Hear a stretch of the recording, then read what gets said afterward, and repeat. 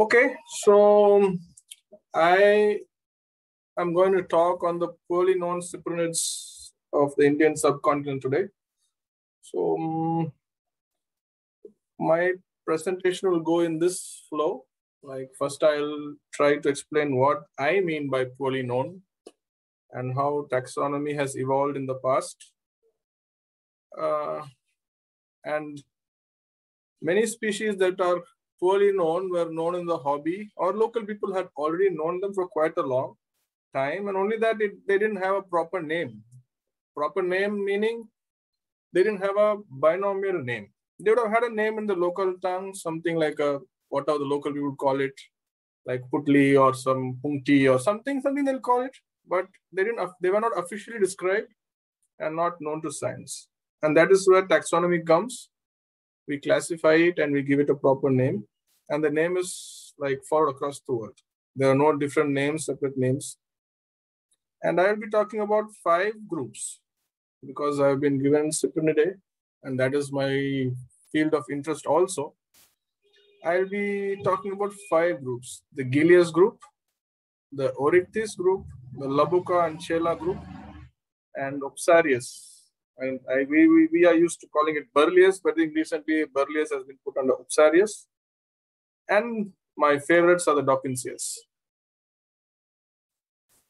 So like I said, what is poorly known? Okay. So species which are discovered and species which are named and reclassified and classified. So there are species where scientists go on expeditions, like how you saw in the last presentation of HH, that how they have gone into peat swamps and places which are not accessed by people, and they've come up with new species which have never been seen before, some beautiful, colorful species which no man has seen before. But there is another category of fish which we see every day, and like it's been around for 100, 200 years. And been around in published literature for at least more than 100 years. But still we do not know what it exactly is. So this is a very tricky situation. We know the fish, but yet we do not know the fish. Okay. And that is basically, taxonomy was very rudimentary earlier, because anything above a species doesn't exist. Technically doesn't exist in reality. A species is an organism, but genus or family and all those things are for the cataloging convenience. We classify some fish with some characteristics under one genus, and the others we put another genus, and all of them come under a family, and like that we go. All fishes are under one, frogs, birds, etc., etc. So if you see, for like 30 years back or like 40 years back, barbus was like, it was a catch-all for all barbs. For barbus, when we say, if you see earlier aquarium hobbyist books or some literature, then you see barbus conconis. Okay, so it is like always been barbus conconis. But if you see now, barbus is a very different use. Barbus. The barbel is classified as barbus. And now barbus had Barbonemus, barbus had Hypsilobarbus, barbus had Capoeta. I don't know, it had like 22 genus were classified under barbus. And Barboides, Barbon, I don't know, so many were there under them.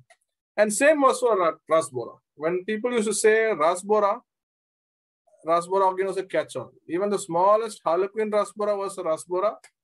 And big, like what we see, Dandias, those are also Rasboras.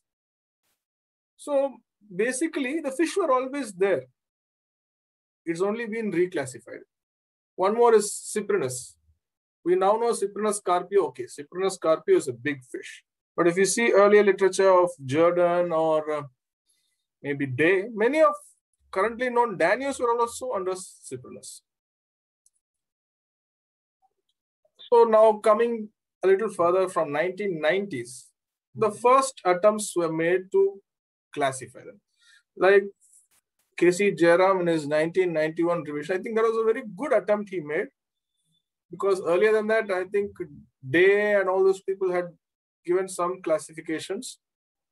But Jairam, in his first attempt at revision of Pantius, he tried to bring a lot of species under Pontius. So I don't know, people are like splitters and lumpers, two kind of taxonomies, people who split up species into various genera and people who lump up species under one genera. So I would say that 1991 work was more of a lumper work where he tried to bring more. Some Hypsilobarbus were also under Pontius. But of course, he tried to make at least the genus Pontius clear. But then 10 years down the line, there was a work by Rohan Pethiagoda and Maurice Cotillard, where they first, I think was the first step for trying to review a group of fish, which were the Pontius filamentosus group. And when they tried doing that, they found out that, Pontius mahicola was a very common fish. Lot of aquarium books have Pontius mahicola. But the Pontius mahicola that we had always known till 2005 was not the real Pontius mahicola. Pontius mahicola was something which is very different. It's a very drab fish. The problem arose because Day in his drawings kind of darkened the tips of the caudal fin. And because he darkened that, it kind of resembled the filamentosa, which is known like, I don't know what is called in across India. We usually call the filament barbs, or in South it's called Puali Kendai and stuff like that. It has two spots at the tip of the tail.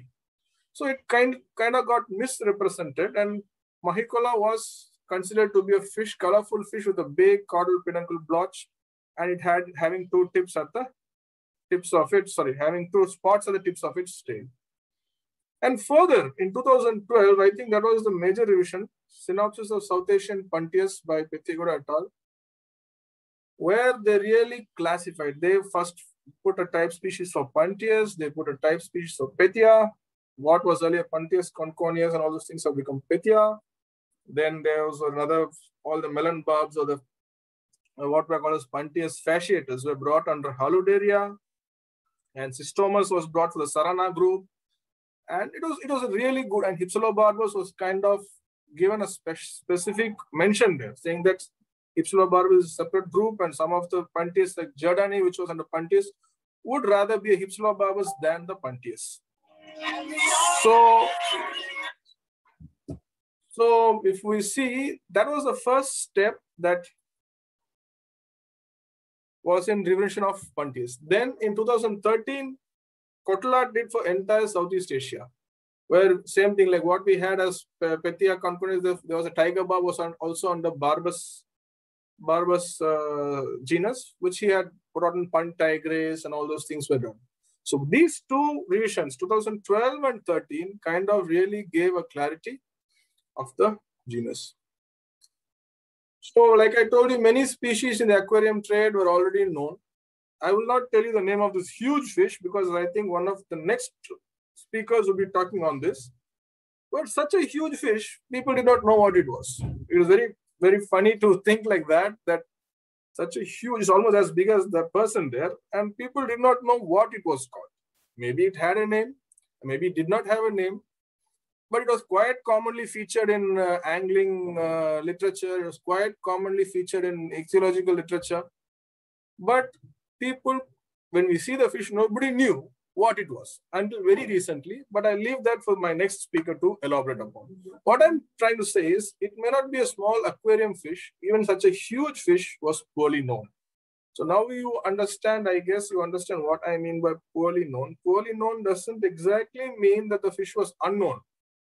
The fish was very much known, but nobody knew what it was, what to call it, what to classify it, whether it's a Hypsilobarbus or a Masir. Like Hypsilobarbus are also classified under Masirs. Tor and Neolistocolus were also classified under Masirs. And so it was a big confusion. So I just taken 3 species here, and I've been very, hobby-centric, and these species were long in the hobby, much before they were properly described or named, you'd call them. Channa and Rao, it used to be traded as Channa blue bleherai. Now that's the problem. So they were trading it as blue bleherai. Bleherai is a species which was similar to it without pelvic fins. So this fish also does not have pelvic fins. It was traded as blue bleherai until Ralph Britz properly classified it and said that no, this is something very different from bleherai, and he named it Channa Andrau. And the same thing is Nandus andrewi. This was also traded long as Slaty Nandus, and the trade was long there. People did not know whether it was a new species or whether it was a leucistic or a xanthic form of the ordinary mottled leaf fish until it was properly described as andrewi. Then Beta Divario Ramachandrana again is a fish that was in the hobby, and it was properly described, and it was also like a Fang and Kulandra, I think they saw that it was not even fitting into the genus of Divario or Danio, and they classified it as a Beta Divario. So all these fish have been I've put here because I am like saying like, see, hobby has brought some fish, and it has, all these three have been named after people who have been in the hobby. Not scientists or not ichthyologists, but people who have been in the hobby. So now the role of taxonomy is this. Like I told you, we knew the fish, but it was poorly known until some taxonomists took it up and clarified. I'll give you three very good examples. Ticto. I think you would all agree with me that Ticto is a very common fish in India. Any puddle, any drain, any ditch you go put your net in, you're definitely to find a Ticto or a fish with two spots on the body. It may be Ticto or something like Ticto, but this Ticto was quite common. And the same thing is for Rasbora, what we call as Rasbora daniconius. It was like Parusiosoma daniconius. Again, this is a very common fish. And every river, every lake, every pond used to have them in abundance. But people did not know what they were. And again, like I told you, Pantis Mahicola. These three, till recently, I think 2015, Unmesh et al., they had, I think, designated a neotype for Ticto. And only after that, there was clarity, okay, this is Ticto. And what all the other spotted two-spot fish which we currently encounter may not be Ticto. And same way was Rasbora dandia. And I think in 2012 or something, it was revised, 2010 or 12 by Kathigura et al. For the fish of, Rasboras of Sri Lanka, where they said that dandia is the name for the Sri Lankan and the South Indian Rasboras.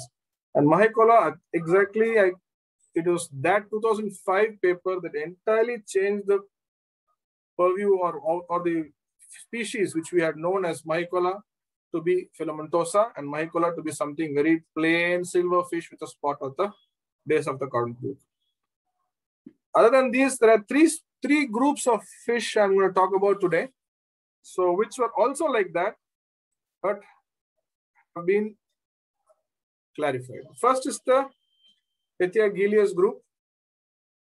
So Pethiagilius is like, it was described by Hamilton as a and he described two species, Pethiagilius and Pethiacanius.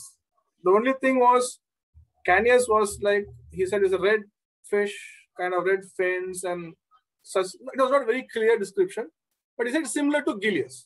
And then subsequently, he put this in the synonym of Gilius, and nobody after that went into it or found out whether it is really a synonym or whether it is a valid species.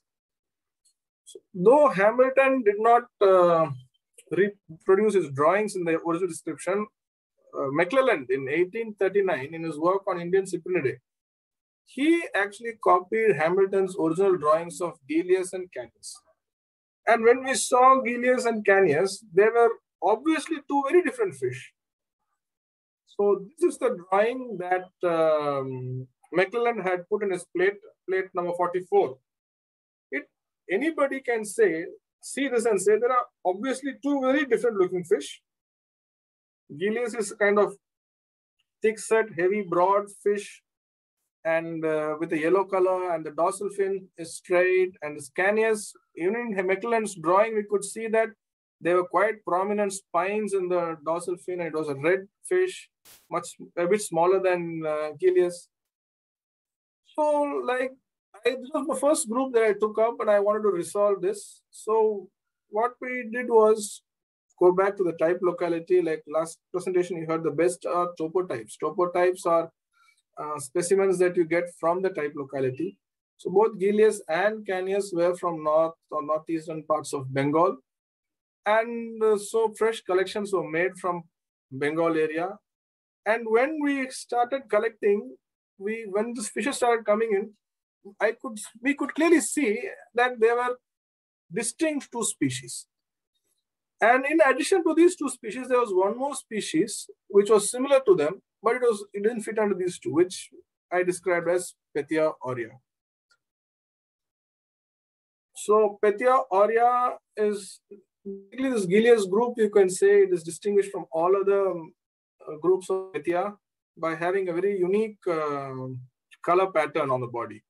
They have like a color pattern of 2 or 3 black blotches on the body, but on preservation it goes. The first is behind the opercle, the second beneath the origin of the dorsal fin to the extent of the midlateral region, and the third above the origin of the anal fin. And a black spot is also present at the base of the dorsal and anal fin. And the funny part was all these 3 species were quite common in the trade. They were being traded either as Gilias or Canias or some other name, red Gilias. What was traded as Gilias was actually Canias, and what was traded as Canias was actually Gilias, and what we described as aurea was supposed to be red Gilias. It was a big confusion. But the funny thing is, all these 3 species were known for quite some time in the hobby. So these are the 3 species. Petia aurea, the top one. A and B is Canias, and C is Gilias from North Bengal, and D is Gilias from South Tamil Nadu. If you see the pictures, you can clearly see that they're very different fish. The Petia aurea has a very thin caudal peduncle, and Canias has a very prominent dorsal spine with very prominent big serrations. It is a slender fish. Gilias is more a thick-set fish with a straight dorsal spine. Sorry. Okay. So Petia aurea can be clearly distinguished by it has a larger scale count. It has 25, 26 lateral line scales compared to the Gilias and Canias, which have 21, 22 or 20, 21 scales. And again, it has more lateral transverse of 5.5 scales compared to the 4.5 of the other 2. 9 predorsal scales compared to the 8 in Canias and Gilias. 9 circumpeduncular was 8 in Canias.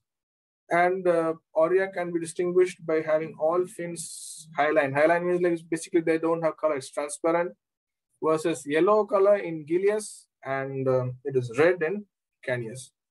And it lacks the black blotch on the base of the pelvic fin. That I'll show you, I think it will be better. So if you can see, the Canias and Gilias, they have a prominent black spot, it's very prominent.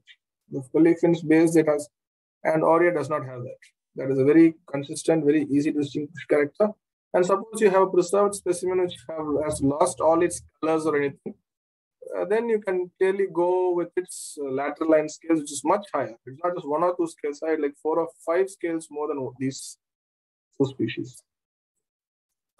So then the question comes as other similar species which superficially resemble them. Suppose you have a Gilia or an aurea and these preserved. Both of them are going to look very much alike because there are not going to be much of markings on the body and you're going to have difficulty. But it is again, the Guganio has a complete lateral line with 28 or 29 scales, and Sharmai has much more scale, called 40 scales. That means the scales are smaller. That's what I mean. And Futunia has a prominent black bar behind its gill, which even on preservation stays. So it has lesser number of scale counts.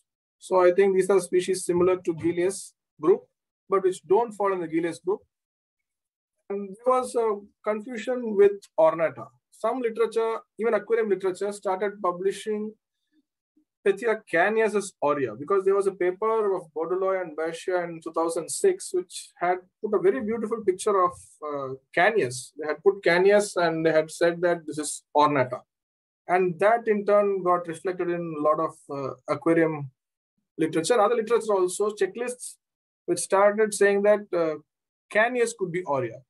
And this I had a little difficulty until Dr. Vishwanath helped me. And actually this ornata is described by Dr. Vishwanath. And then he gave me the, very helpful he was. He shared the holotype details with me and along with the good photograph, which I've shown here. And then it was very clear that Petia ornata is nowhere close to the Gilias group. different fish, which may belong to the Manipurensis group and not the Gilias group. So I think the Gilias group was finally resolved as having 3 species, Aurea, Gilias, and Canius. So these are just some pictures from the net. I just put it together so that I can give you you can get an idea, and you can see that they are very different. Whatever way you look at them in aquarium or something, Canius has a very prominent dorsal fin shape.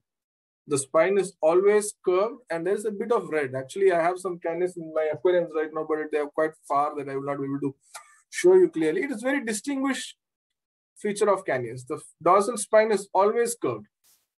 And for Gilias, again, it is always straight. It is never curved. So just to, the top row is here is Canius. You can see the red dorsal fin and the curved dorsal fin spine. And the row below is Gilias. So the next group that I would be touching upon is the Oryctes. Again, Oryctes was considered monotypic. That means there's just one species, which is Casuartus. And Casuartus was thought to be across Southeast Asia. From India to Southeast Asia, Casuartus said that everywhere. There was a parvus which was synonymized under Casuartus. And any Oryctes caught from either India, Western Ghats, to Southeast Asia, anywhere, Burma or anywhere, was labeled as Casuartus. There was no clarity until Schaffer in 2009. He described Chronocoides. Chronocoides is a very beautiful aquarium fish. Again, Chronocoides was quite common in the trade before it was described. People again knew it was something new. It was an Oryctes, but it was not Casuartus, but nobody knew what it was. After being in the aquarium trade for quite a long time, it was described as Oryctes chronocoides from Jorai. And in the same paper, he resurrected or he redescribed, revalidated Oryctes parvus and said that no, this is not a synonym of Casuartus, it is a valid species. In the same group, Schaffer mentioned that from the aquarium trade, from an aquarium dealer, he had gotten a specimen of Oryctes purportedly from Assam with a complete lateral line and higher lateral line scale. We had also published a photograph of a very different looking, a long fish with a lot of scales in the lateral line series. And the main thing, it had complete lateral line. Usually Oryctes have incomplete lateral lines. So again, because it was an aquarium fish, we have a lot of aquarium traders helping us out. And like after a long search, we got these specimens from Guiyan Ghat, Dibru River, Tinsukia, Assam. From Assam, we got this. And once I was pretty sure it is from that locality, it was a very distinguished fish, very different, having a complete lateral and very small scales. So I described it as Oryctes andrewi. Andrew, in honor of Andrew Rao, who had got me the fish. And it can be clearly distinguished from all its congeners by a complete lateral line, 30 scales. You can see all the congeners, be it Chronocoides or Casuartus, they had like 20 scales max. That's it, 20, 21. But this one had 30, 31 scales. So it's a marker like 10 scales more, quite clearly distinguished from the other species. So you can see all the 3 species of North Indian Oryctes. The top one is andrewi. You can see the small scales, and even in the picture, you can see that it has a complete lateral line running till the last scale in its row. This is Casuartus, incomplete lateral line, much larger scales. And this is Chronocoides. Chronocoides is a very beautiful fish. I have these also in my tanks. They were spawned this year. And just a minute, I'm sorry, my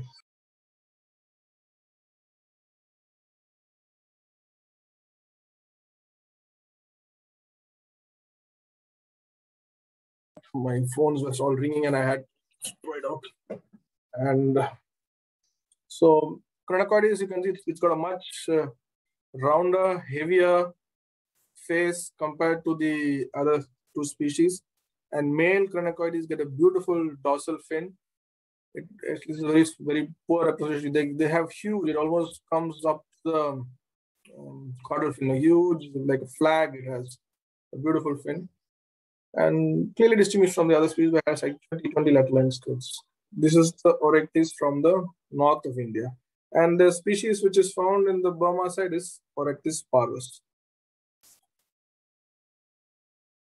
So again, Oryctes are not restricted to the Gangetic plains. Long there have been records of Oryctes on Western Ghats. Again, Jerome had described Kurgansis, Pontius kurgansis. He had classified this under Pontius, but Petegoda in their work of Pontius had hinted that this could be a Oryctes. It would better fit into the genus Oryctes than Pontius. So again, me and Dr. Rahul, we had a check of all the species of Western Ghats. They collected a lot of specimens, and we found that Pontius kurgansis was a valid species. And again, Pontius kurgansis was earlier synonymized under Casuartis, but we found out that like how Petegoda et al. Had hinted it could be a valid species. It was a valid species. And in the time, we also found that Diospilus and Incognito were two new species that we encountered. So kurgansis can be distinguished from its congeners by these characters like 22 to 23 scales and 5 to 8 port scales, 3.5, 2.5 transverse, and 6 to 7 predorsal scales. And it has a faint black spot on the caudal fin base. And the other two, Diospilus and Incognito, like it also Diospilus has almost a complete lateral line because of the 23 scales, the lateral line port scales sometimes reach up to 20th scale, 20 or 21 scales. And it has two black spots, one on the dorsal fin and another on the anal fin. Incognito is again it was hidden. That's why it was a hidden species, like something like the name Incognito says hidden. So it was like always there, but not there. We never knew it. And the main character was that it has very few transverse scales, large scales, big scales on the body, like 1.5 scale from the line to the pelvic. So these are the photographs of those species. If you see, this is kurgansis, and this is Diospilus. You can see the two spots clearly there, and lateral line almost coming to here. And this is Incognito. Very clear Incognito is, of course, in the live photograph, it is not very clear, but there's a beautiful black bar, black strip here. You can see, that's why I have put just a clip of the dorsal fin of a preserved specimen. So this is how it has a nice bar on that, on the dorsal fin. And like I said, it has only 1.5 scales. So it's like, you can see these scales are very big. So 1.5 scales it has the transfers. All the others have 1.5 or 3 scales. And this is not an Oryctes. This is from a Google image of Pontius vittatus. Funny part is when we were just flipping through a lot of literature and just finding out, Incognito was always known. There have been many pictures of Incognito labeled as Pontius vittatus. So if you see, these two are very close in this caudal peduncle spot. Both of them have these bar on the dorsal fin and quite large scales, big eyes, same silvery small fish, and this red dorsal, so this angle of the dorsal fin, and again red. It's very similar. When if you see in good conditions, it will miss. You can, but the only feature which is consistent always is this. If you see Pontius vittatus, it has a black spot on the wing. It looks that as if it is halfway in pooping. No, there's always something there. The spot is always there. It's always clearly visible in preserved specimens, and this is not there in Incognito. So if at all you collect it on the field, I always like to give a characteristic which would help a person at least bring it up to genus of roughly 2 or 3 species. Shorten it, sieve it down to 2 or 3 species. So the best character that I have found is that this character. If you find a fish like this with a bar on the dorsal fin, a spot on the caudal hyperal base, and with spot, then it is the common Pontius vittatus. If it is not with the spot and you find it in South Kerala, then it is incognito. So I think I've clarified two groups for you. One is the Petia Gilius group, and the other is the Oractis group. So next I would go to the Chela and Labuka group. So these were also not very clear. And I think, yeah, let me go back. There was a, I have not mentioned it, there was a revision of Labuka from Sri Lanka. It was done by, I think, Rohan Pettegoda in 2012, was not 12, sometime 2008 or 9. And they clarified what is Chela and what is Labuka. So Chela was given, the type species was given as Chela atpar, and Labuka was Labuka. And in 2009, we found a specimen of Chela from Chennai. Again, Chennai has been a very, well-surveyed area. There are so many, more than 100 papers on the fishes of Chennai. And like, if the species has always been there and being missed out, is because it was always classified as Chela catches. So people who are, this one front here is Chela macrodapis, and this one behind is Chela atpar. We use the name atpar because I think Gunther gave it preference. So we considered Chela catches as a synonym of atpar, and atpar being the synonym valid name. So Chela, this species which we caught from Chennai in 2009 was very different. It had both Labuka characteristics and Chela characteristics. Like, for example, it had a very long filamentous pelvic fin, and it had a very sleek, colorless body. And Labukas usually have a humeral spot and a caudal peduncle spot. We did not have that, which was similar to Chela. So the reviewers, it was a very long review. And Maurice Cotillard was the reviewer, and he was like, "Where do you place this fish?" And we were like, "We don't know."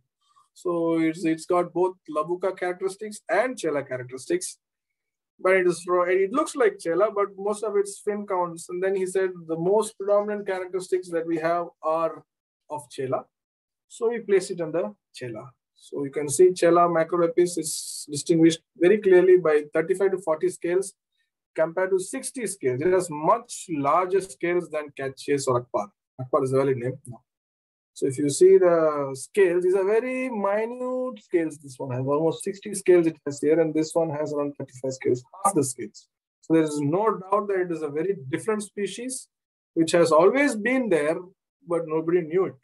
People have been collecting it, people have been recording it. Many literatures it has appeared, but it has always been named as Chela catches. Okay, so these are. Then Labuka from Kaveri. Again, Labuka, once the Sri Lankan species were cleared, the identity of Labuka was cleared. Like, what is Labuka?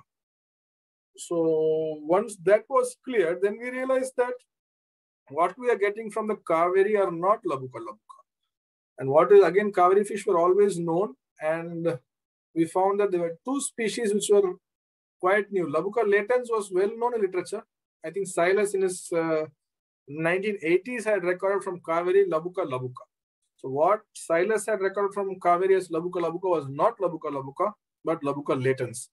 And then in that search, we found one more species which we named Labuka treveri. Again, this is a species named after a hobbyist who is no more, but he was a very ardent hobbyist, and so we thought we should name one after him. So it is very clearly distinguished from others by having 7.5 branch dorsal fin rays, while most of the others have 8 or 8.5. And 5 plus 4 plus 2 teeth on the 5th serrato branchial.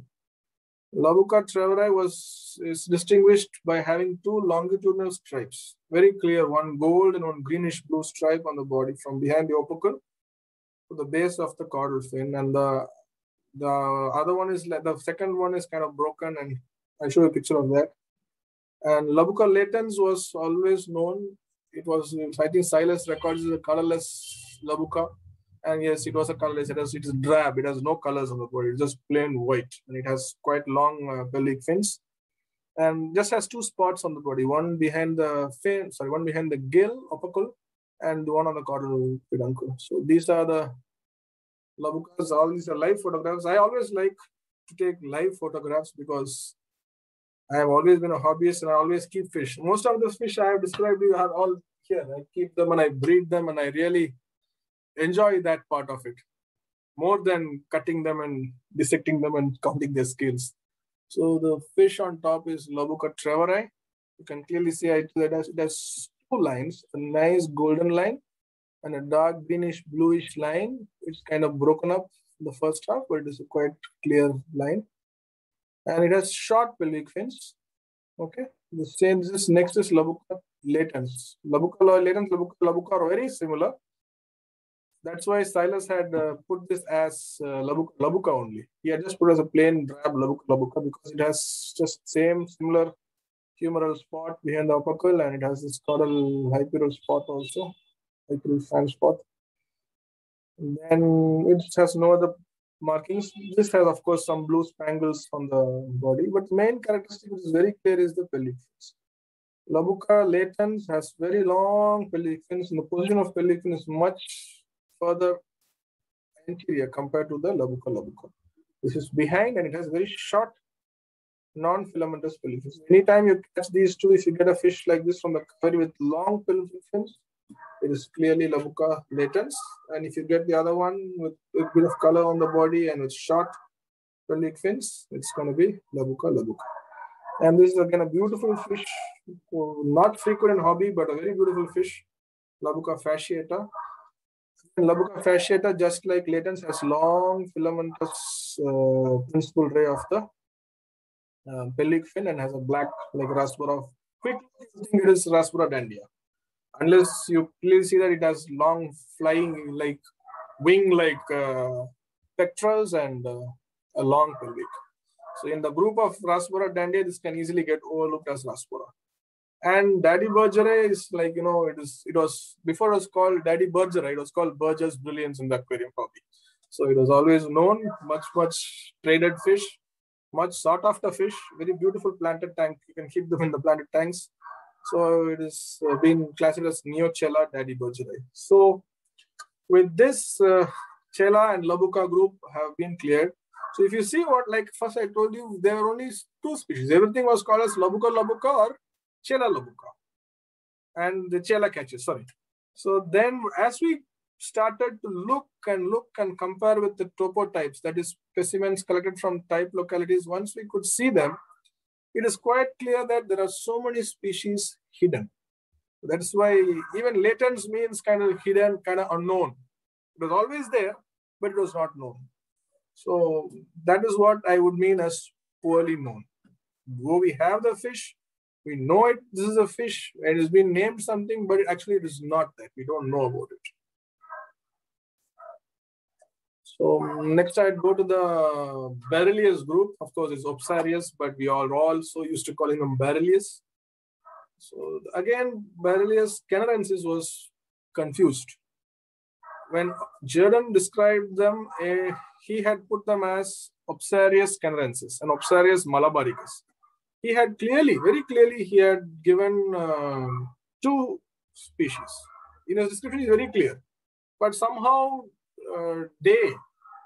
when Day's fishes of India, he had done a lot of lumping together. And somehow, when he was lumping together, he put the canarensis under gatensis group.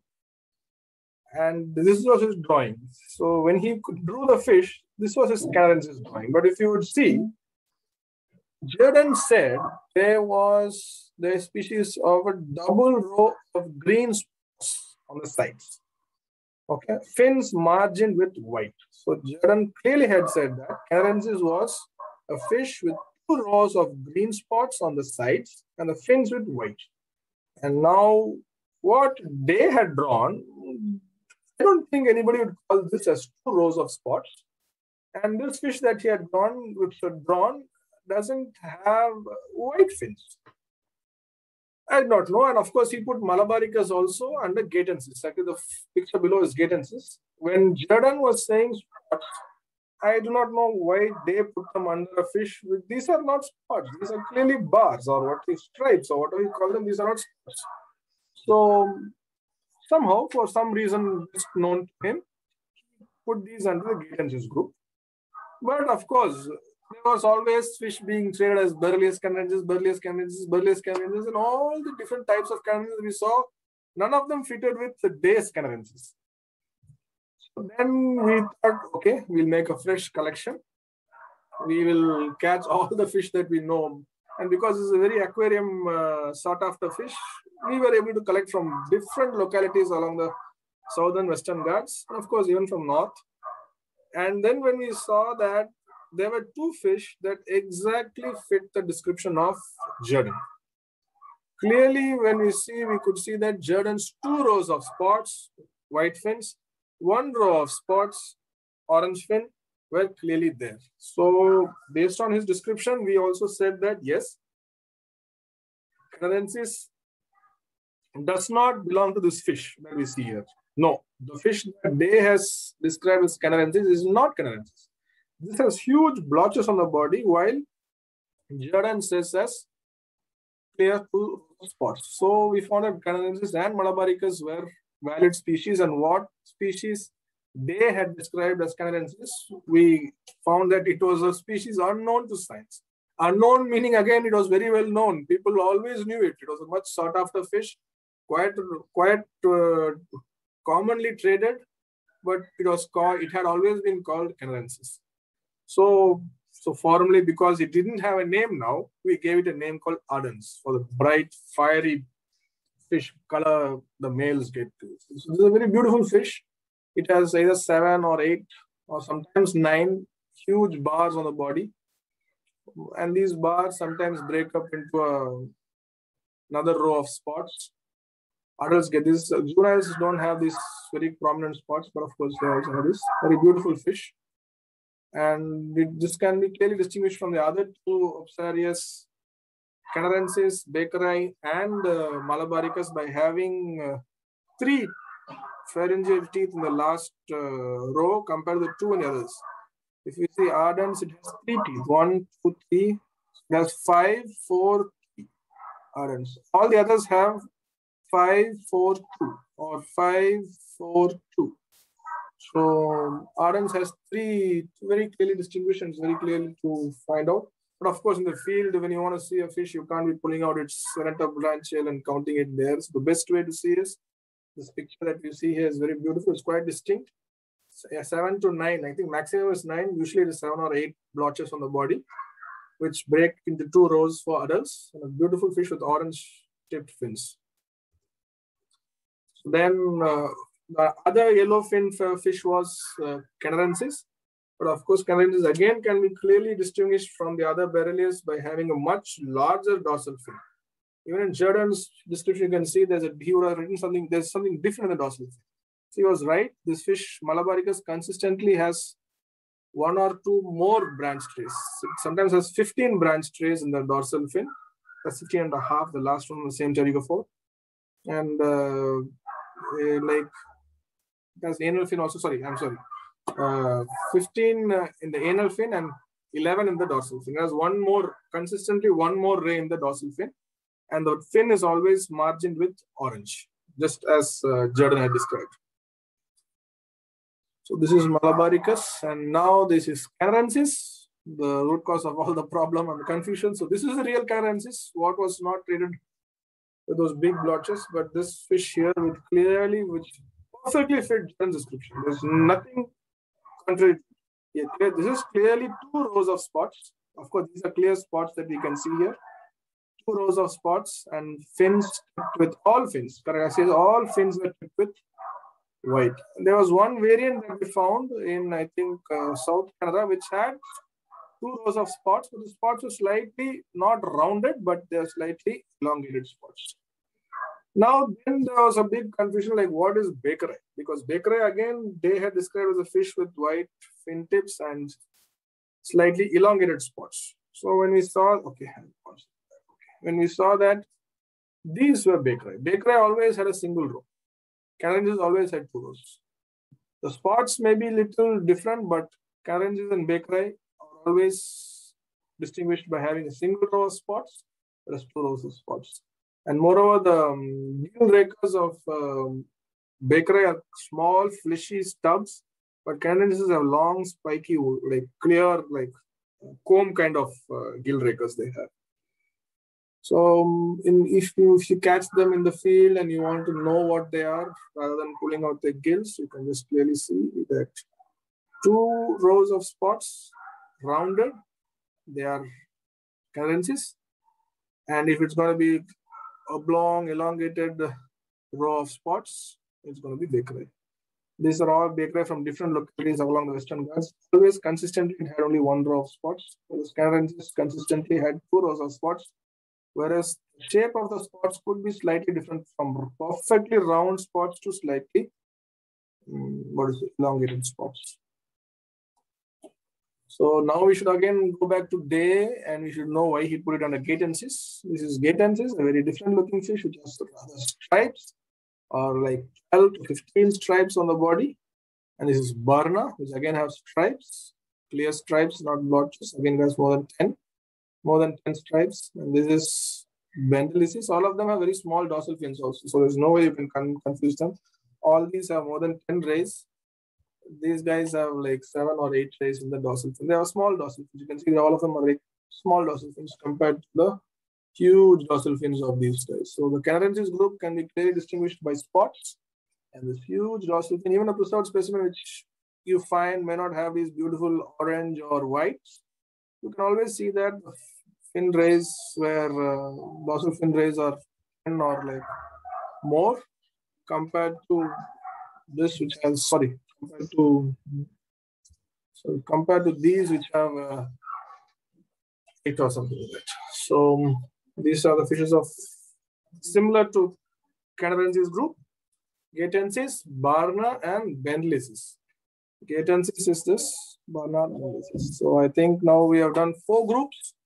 Let me see, because the last group is my favorite. Yeah, I have some time. I've done only for 50 minutes, 10 more minutes I think I can take. Is it okay if I take full 50 minutes, Rajiv, Dr. Rajiv? Yeah, yes, please. Yes, Mark. Go ahead. Okay, so I'm on almost just one more group. So this is my most favorite. I love this group of fish, and I have to be proud. I can say that I've kept all of them. All of them I've kept, and they're beautiful fish. And I think they are the most beautiful fish in the aquarium trade, aquarium hobby, or whatever you call it. But they are the most confused fish also. So I would say people never knew what is. The fish on top was named Mahekola. Long time Mahekola. This is Silas. So many people have said Mahekola. And I also like Mahekola. We have Mahekola. The first ray of light came in Petrigoda and Kotla's 2005 review.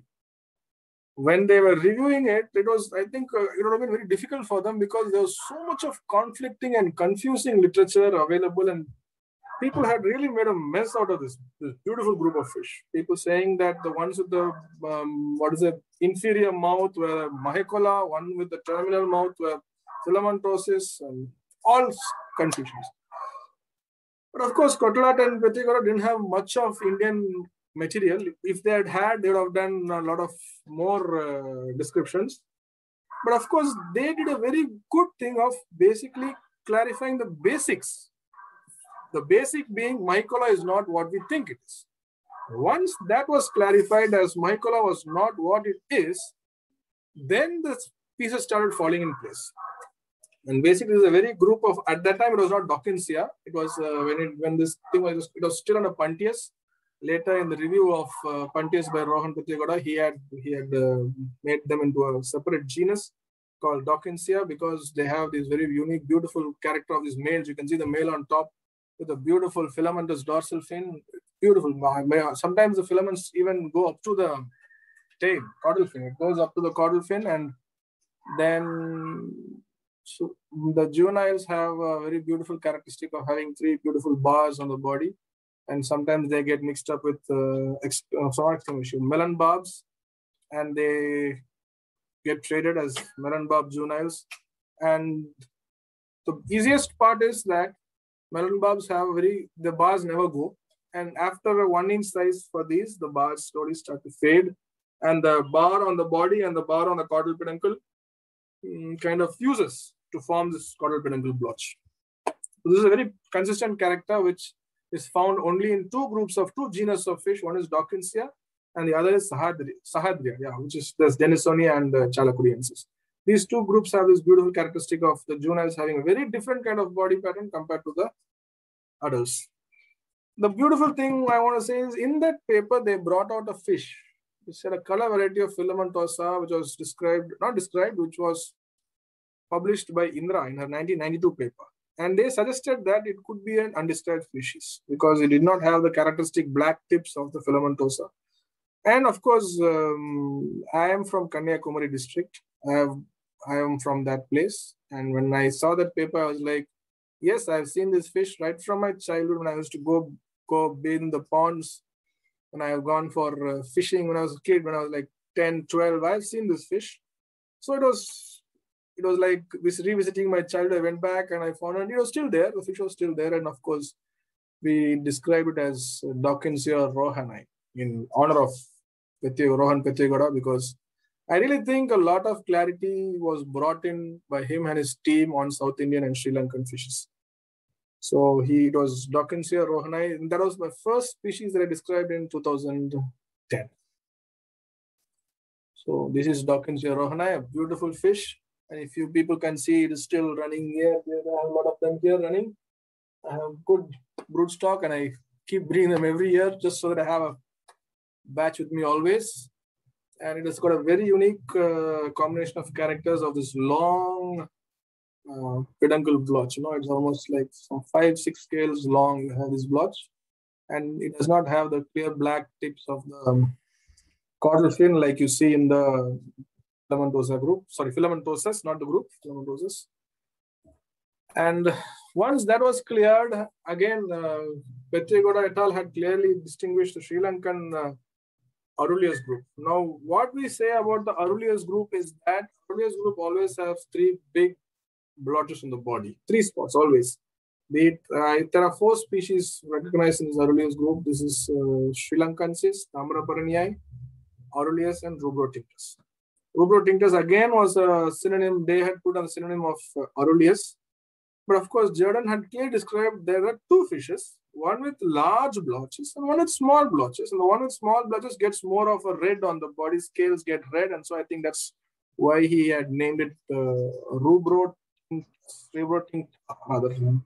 So these are the 2 fishes. Sorry, the pictures are not very clear. I just pasted it from the PDF. But you can clearly see they are very different fish. They could have never been synonyms under whatsoever circumstances. But again, they, for reasons best known to him, put the low. Excuse me. My throat is drying out. Sorry. The one below Rubrotinctus was put under Arulius. Of course, we found that they are very different species. That they have higher number of gill rakers on the first gill arch, and of course, basically, you catch this fish in the wild. There's no way you confuse these 2. Like quite clear there. Running off. So this is I think the most beautiful fish that's been named as Apsara, the heavenly fairy or angel or whatever by my friend Unmesh. And it is a beautiful fish, no doubt. And in the tanks, you see in the breeding season, the males, they get full red and they're very beautiful. And I think in one place, first was seen by Dr. Ralph somewhere when he saw, what is this? This doesn't look like the real, Asimilis. Asimilis is kind of drab fish. It doesn't get so much of red on the body. This fish gets a lot of red. And then we have found that it's very different fish. It has consistent red marks on the body and a longer caudal peduncle blotch. And the good thing was, if you see, I just pick back to this one on top is Asimilis. The fish that I have shown here is Asimilis. It gives huge filamentous extensions. Huge means really huge extensions. And if you see, this guy doesn't get that. They get like slight indentations in the dorsal fin, and that's it. So we describe this as Apsara. And this is Austellus. This again, I just forgot to tell you that even in the Filamentosa group, I would say there are two groups. In the Dawkinsia, I would say there are two groups. One is the Filamentosa group, and one is the Aureolus group. Filamentosa group is the ones that have only one spot on the body, on the caudal peduncle.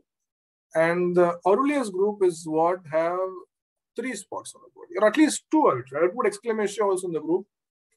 But exclamation, it is an enigma. I don't have time to go into that, but it is the only species actually one spot on the body. All the Filamentosa groups have spots on the body, on the caudal peduncle. Sorry, I'm confusing. Sorry, two spots on the caudal tips. And among them, again, we have the Assimilus groups. So Assimilus group also has the similar character, two spots on the tip of the caudal, one spot on the body.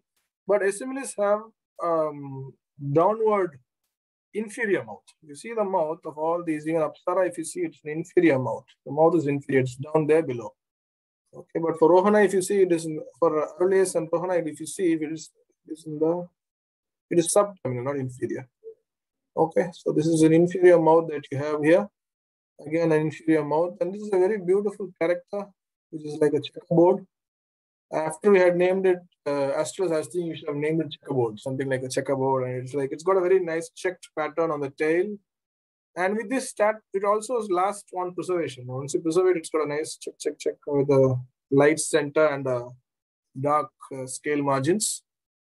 And so this is Austellus lepida. So in Rohan Petrigoda's work, they had revalidated Assimilus from the synonymy of Filamentosa based on the inferior mouth and long barbels. In the same work, they had again hinted that the Assimilus is always in the east flowing, so west flowing rivers. They had said that in the east flowing rivers, there is a species which is similar to Assimilus. Tentatively, they put the syntagm of lepida under Assimilus, but this is tentative. We have not seen enough specimens to decide. And this again was a very clearly distinct species. It has an inferior mouth. Of course, it falls in the Assimilus group. It has long barbels. And it has, the main thing is 17 to 18 pre-anal scales, where others have less than that. Crasa, Dawkinsia crasa is a beautiful fish. It's a dwarf species. It doesn't grow much big. It's a very good tank fish. You can keep in a small tank. Small means at least a 3-foot tank. So it's a beautiful fish with a rounded. We named it crasa because he's fat, short body, fat, stumpy fellow, and very small tips, very small black spots on the tips of the caudal fin. And it's more of a blotch, is more oval. If you see the other blotches of all the other Filamentosa group, it is like elongated, black. This one is like roundish blotch in fat fish. And the most easiest part is all other fish in this group have a subterminal or inferior mouth. This guy has got a terminal mouth. If you can see that, it's quite right there, terminal mouth. So I think we're coming to the end, and yeah. So recently one more was described by Unmesh. Quite similar to Crasa, but even more rounded, and some scale changes are there, and the spot at the tip of the caudal fin is even more fainter. And I think this guy gets some slight. Why I say is the more you look, the more you'll find. So when Petrigoda and Controlat looked at this group in 2005, they found some, then we found some more, and some more, and some more, and some more, and it keeps going. And Unmesh has found, I think this is like 2-3 months back he found. So the more you look, the more you find. My just parting words would be like where to look. I would say this is the last slide of mine. You guys should look into Danio, Brachydanio, Divario group of India. Still, I am not sure like what is Equipinatus, what is Malabaricus, and there are so many synonyms there.